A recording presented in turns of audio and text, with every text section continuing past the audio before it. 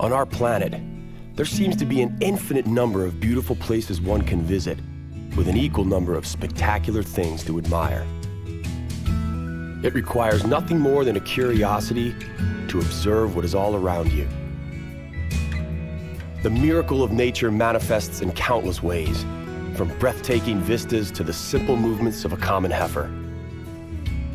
The purpose of this program is to present you with the extraordinary diversity of our miraculous blue planet so that you can discover these things for yourself. Today, we shall visit the windswept Patagonia with its amazing glaciers. Then, we lose ourselves in the midst of Europe's only steppe, the Hungarian Pustza, where the local wonder includes hot springs. As we continue to Belize, we admire the southern hemisphere's largest coral reef and mystical cave system.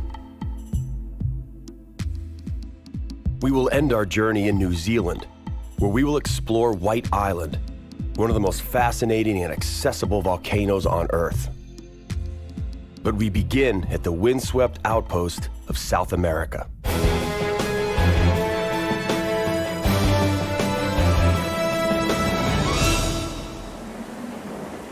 Argentina's Patagonia borders the country of Chile and stretches from the Andes all the way to the Atlantic. The central region is dominated by a vast plain or steppe, while the Atlantic coast boasts majestic cliffs and abundant wildlife. It is indeed a very windy place. The local population, as well as the trees, have adapted to the endless centuries of assault by the wind, eventually succumbing to its direction.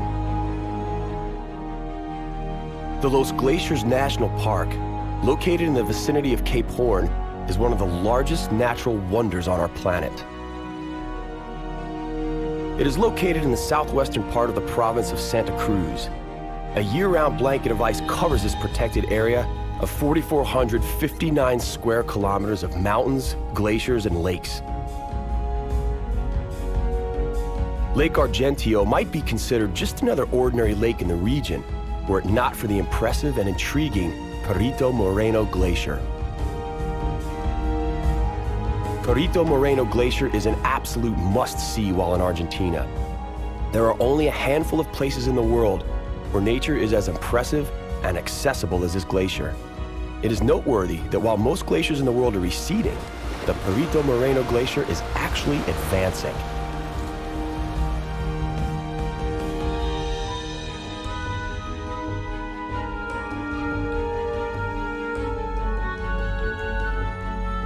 It is famous worldwide for its glacier fracture. Ruptures occur when the front of the glacier reaches the coastal margin. The passage of the water from Brazo Rico closes and produces a dam effect whereby the water rises some 20 meters.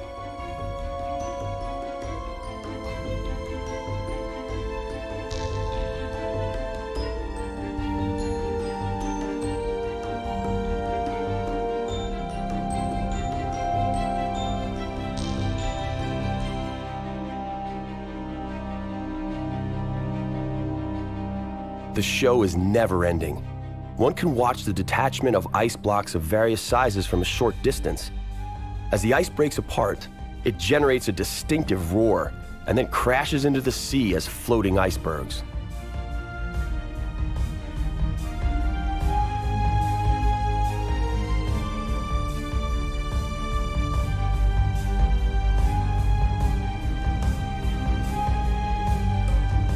The biggest crashes have been known to occur in the afternoons on sunny days.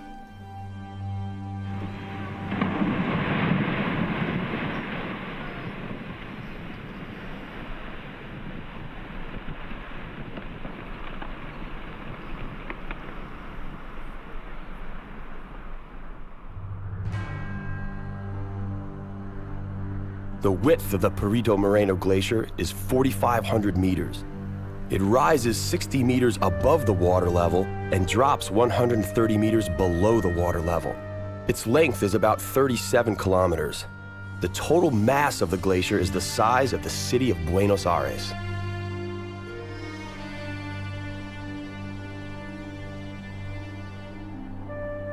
Now that we've observed the mountainous relief and icy splendor of the Andes, we set off for Europe's largest steppe. We are bound for the country of Hungary.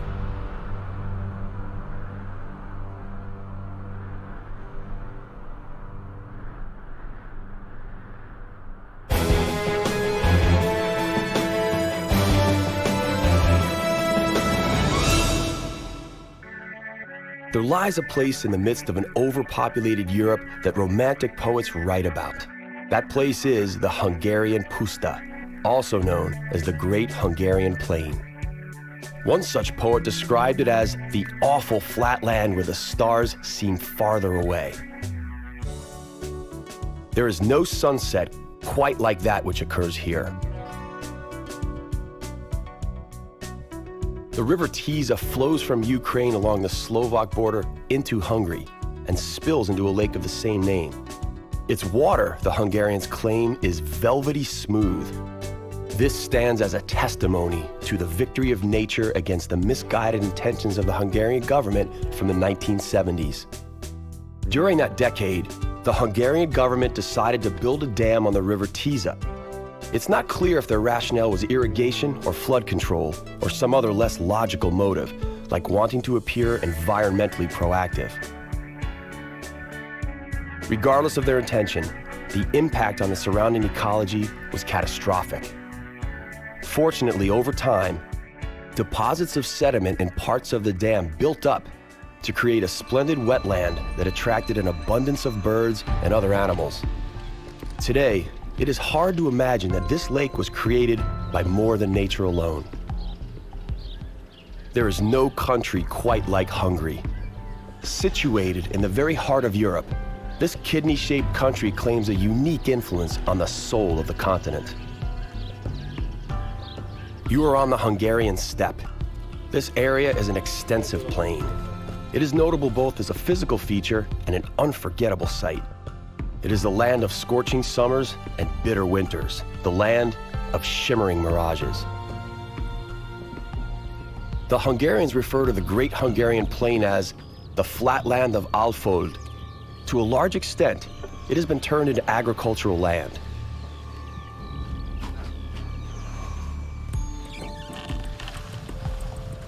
Here, ancient breeds of domestic animals, as well as endemic bird life, thrive on some 800 square kilometers. About 40% of the steppe has been preserved as grassland and protected as the Hortobágy National Park. Here we find wildlife that has endlessly roamed the steppe. The Hungarian grey cattle are among the best-known breed of cattle. These hardy animals have completely adapted to the local landscape. They remain outdoors all year round and play an important role in the upkeep of the grasslands.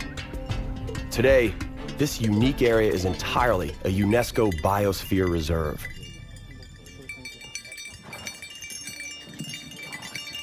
In their national anthem, Hungarians sing, "Pity, O Lord, the Hungarians, who are tossed by dangerous waves. Extend over us your guarding arm on the sea of our misery, long torn by ill fate. Bring upon us a time of relief, they who have suffered for all sins of the past and future."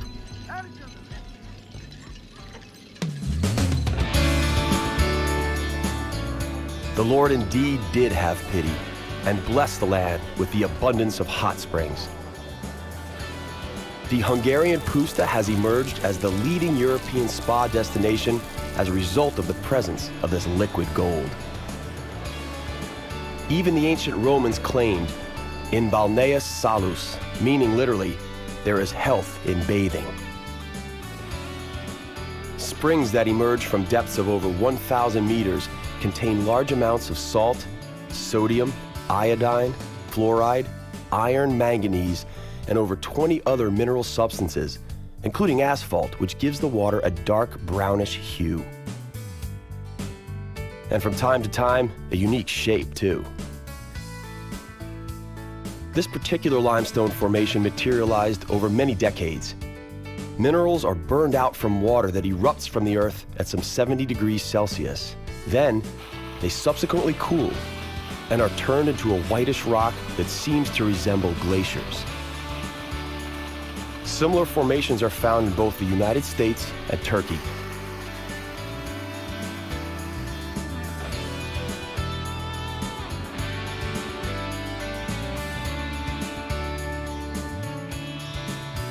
It is early morning, and tousled mist lies lazily over the landscape. It feels almost surreal.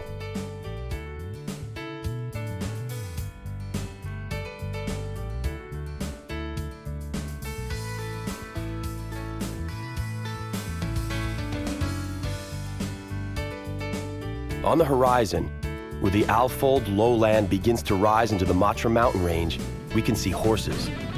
The local specialty is the Lipizzaner, a breed renowned as the exclusive breed seen in the Habsburg court.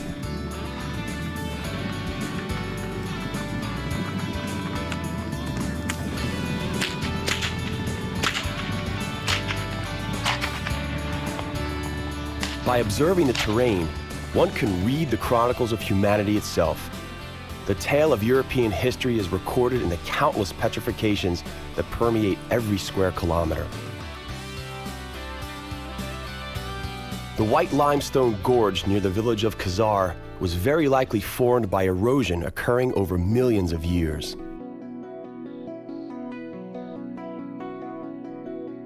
The stalactical cave of Ajtelik is yet another example of a time scale.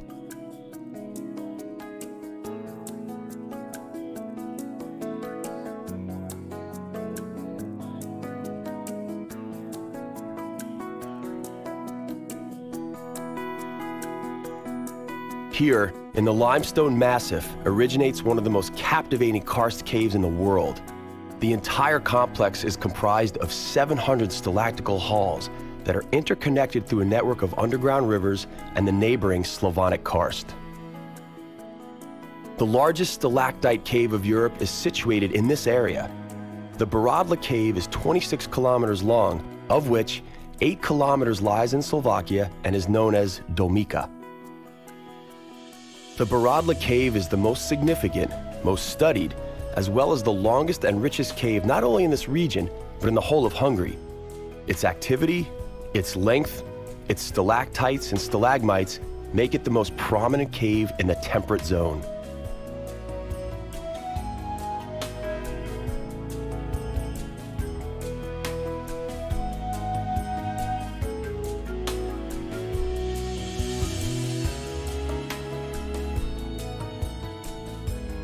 Several of the caves have unique features.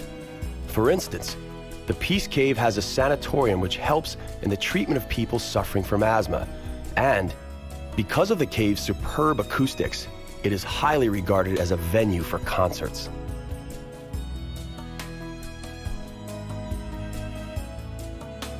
Next, we're off to the Caribbean and the country of Belize.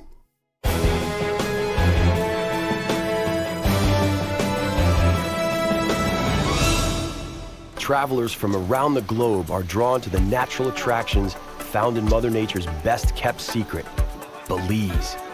Throngs are lured by the seductive promise of a relaxing, yet rewarding, Caribbean getaway experience. Cozily nestled between Mexico and Guatemala on the Caribbean coast of Central America, Belize is one of the few remaining impeccable places on Earth.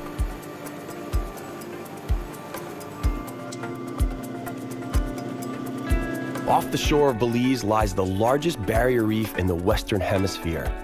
Hundreds of coralline and mangrove-covered islands line this remarkable formation. One will be delighted to discover that 3 of the 4 coral atolls of the Southern Hemisphere lie just here. Along the 185-mile-long Belize Barrier Reef, divers and snorkelers alike encounter abundant marine life underpinned by a kaleidoscope of color. In this part of the Caribbean Ocean, one can admire underwater coral gardens with over 70 types of hard corals, some 500 species of fish, the distinguished blue hole, playful dolphins, fascinating whale sharks, subdued sea turtles, and graceful eagle rays.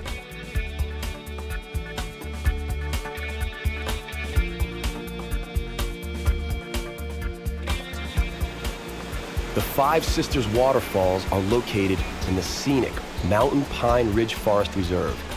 This is the largest protected area in Belize, which boasts an immense rainforest and natural wildlife sanctuary. The Five Sisters obtained its name from the five perfectly gushing waterfalls and the numerous crystalline pools that form part of this natural wonder.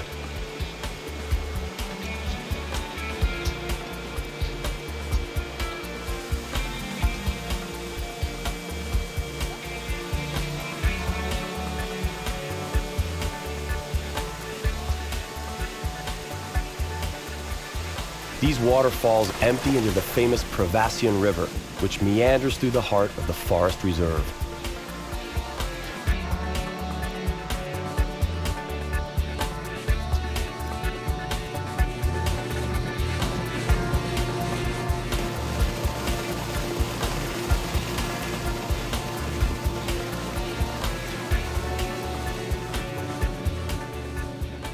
Belize is home to the largest cave system in all of Central America. It's hard to believe that such cavernous spaces could be carved out of solid rock with nothing but water.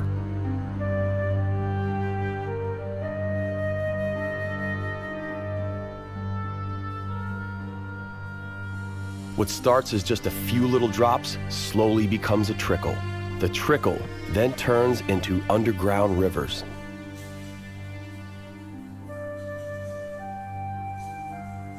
Today, much of the geological structure of Belize is what is known as karst landforms. These are created when carbon dioxide-infused water passes through the soil and becomes mildly acidic. Slowly, over time, limestone begins to dissolve, creating breaks in the rock. Such breaks allow even more water to flow through, resulting in ideal conditions for the formation of underground caves and rivers. In fact, should one plot these on a map, it would soon be discovered that the southern half of the country is completely dotted with them.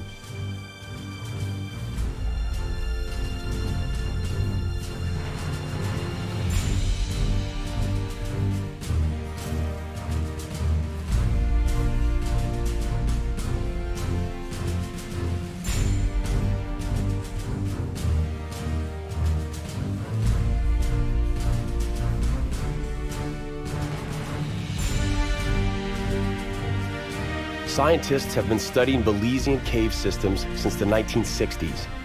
By 1984, researchers had documented 65 sites, most of which are not yet accessible to the general public.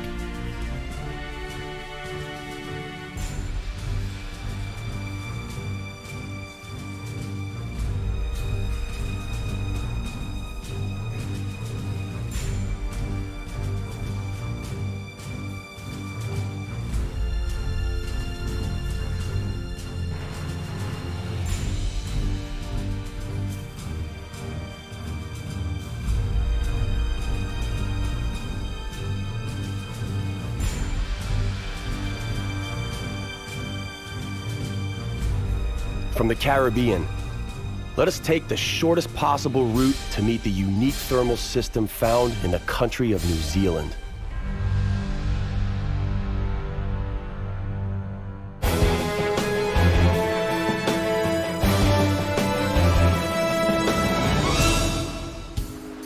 Kia ora, Aotearoa.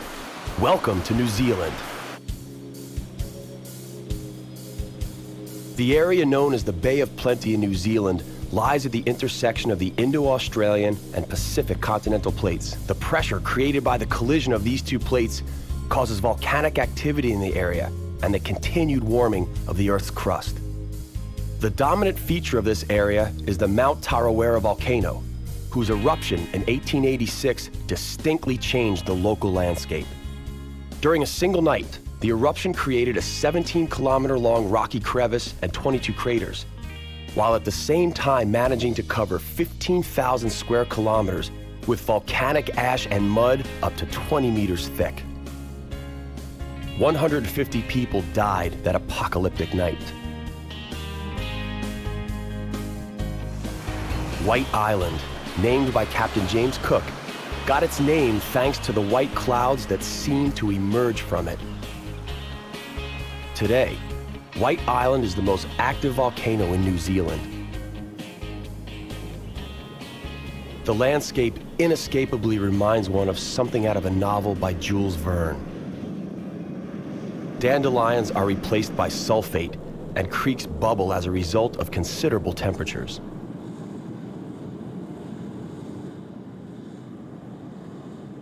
White Island is one of the most fascinating and accessible volcanoes on Earth. As New Zealand's only live marine volcano, scientists and volcanologists worldwide are attracted by its unique features. The volcano is estimated to be between 100 and 200,000 years old. However, the small portion of the island that is visible above sea level has been in its present form for an estimated 16,000 years.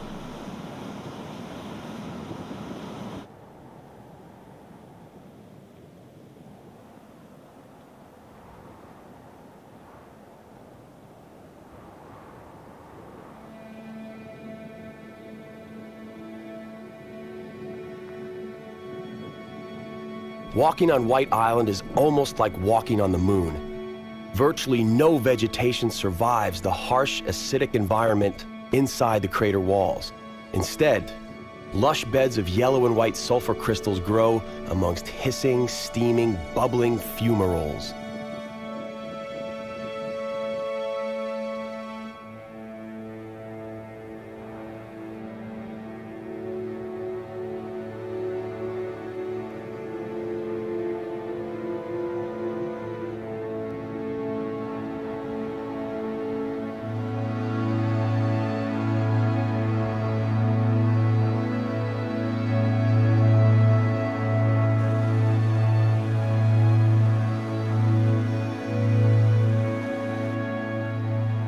Thankfully, New Zealand is not just about volcanoes and thermal springs.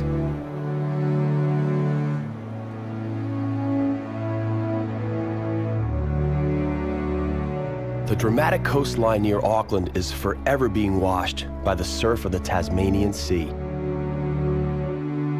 When Captain James Cook aboard the ship Endeavour landed here in 1769, he named this the Bay of Plenty, as a testament to the numerous prospering Maori communities settled here.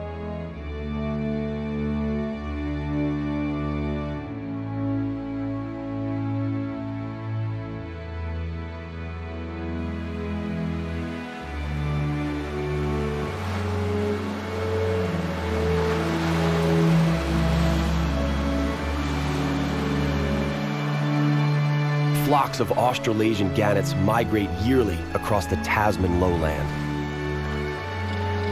Here on the Muriwai Beach, they form the biggest colony of its kind each year. Gannets are seabirds. They feed on fish and thrive on coastlines. They catch fish below the sea surface. To facilitate this, they are endowed with powerful beaks and a uniquely formed skull with air-filled sinuses. Gannets have hydrodynamic muscular bodies with powerful necks, strong legs, and webbed feet. They spend more time on the coast than on the open sea. They fly very efficiently and can swim for several meters below the surface of the water in search of fish.